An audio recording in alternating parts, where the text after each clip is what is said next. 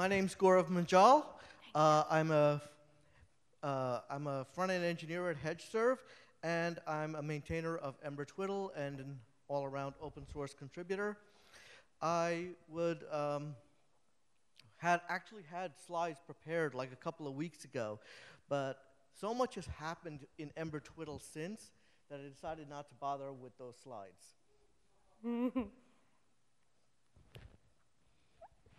So this is what EmberTwiddle now looks like. One of the major differences between this and last week is that we are no longer using pod structure by default. We are now using the standard structure by default. This was done because pods are no longer apparently the future. I don't know why, but they aren't. So we also, it's a little easier for newcomers who have first got into Ember and have no idea what pods are. They can dive right in more easily. But a lot of your existing twiddles are in pods, so what are we going to do about that? If you look in, there's a file called twiddle.json in every single twiddle that you create. One of the things that it nicely does is tell you what version of twiddle it was created in so that we can ensure that your twiddles will remain compatible forever. The options over there is use pods. When you, if you were to switch that to true, it will start creating new files in pod structure rather than in traditional structure, just like a generator would. And you would, if you already have a twiddle in pod structure, you may just want to set this tag true in that twiddle so that you can continue where you left off. But you don't have to. You can mix and match. The Ember resolver understands that just fine. The next thing I'd like to point out is if you have worked with EmberTwiddle in the past, you might have noticed that you had to copy and paste from gists to find your old twiddles.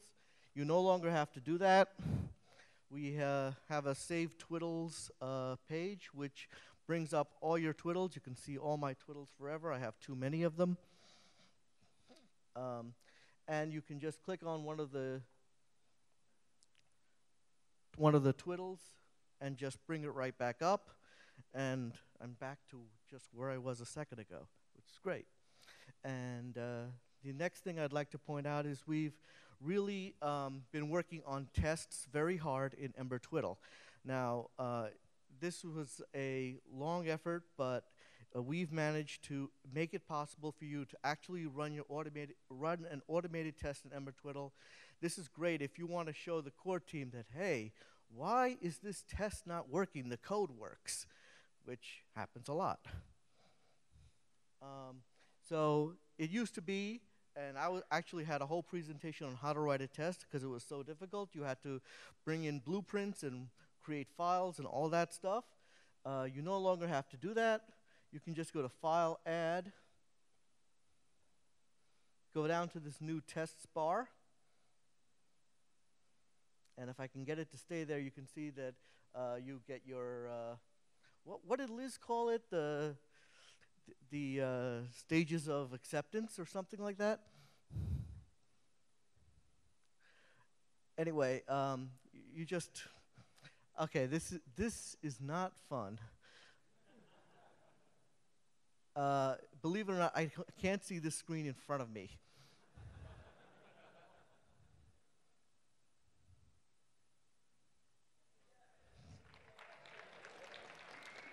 Now, another wonderful thing we've done is all you basically have to do when you're creating a new test is make sure that your file name is correct for the test you want to create.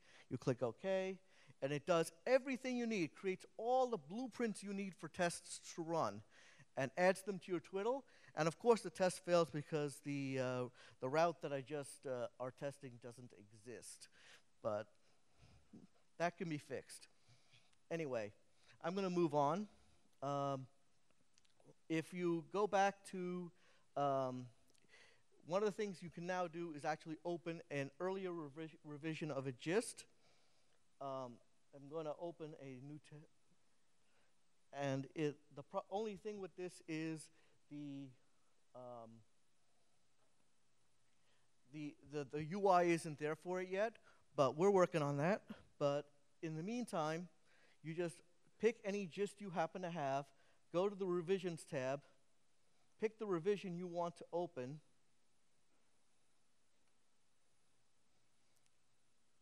go up to the URL bar, grab the hash, and this is going to be fun, a hash of the gist and the hash of the revision, and just copy and paste it back to your twiddle. Bring the URL bar back.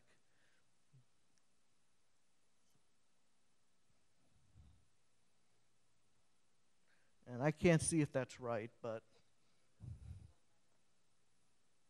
one of the new features we also happen to have is that when you happen to have changed anything in your twiddle, and you probably have done this, you've accidentally navigated away from the page, you will find that you lost your data. But now we actually have a confirmation dialog. This will hopefully save a lot of people a lot of time. So where is the extra letter?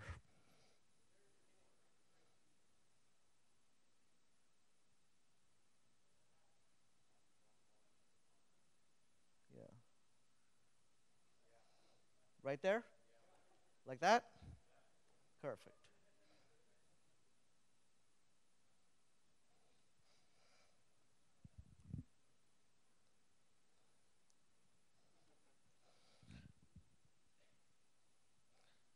And once again, we have the revision of the gist that we had at the beginning. Thanks a lot for listening. There's plenty more going on in Ember Twiddle land. We are looking for help wanted tags in the GitHub. My name is Gaurav0 on GitHub, and I'm Gaurav9576 on twitter.com. Please feel free to contact me and help us out.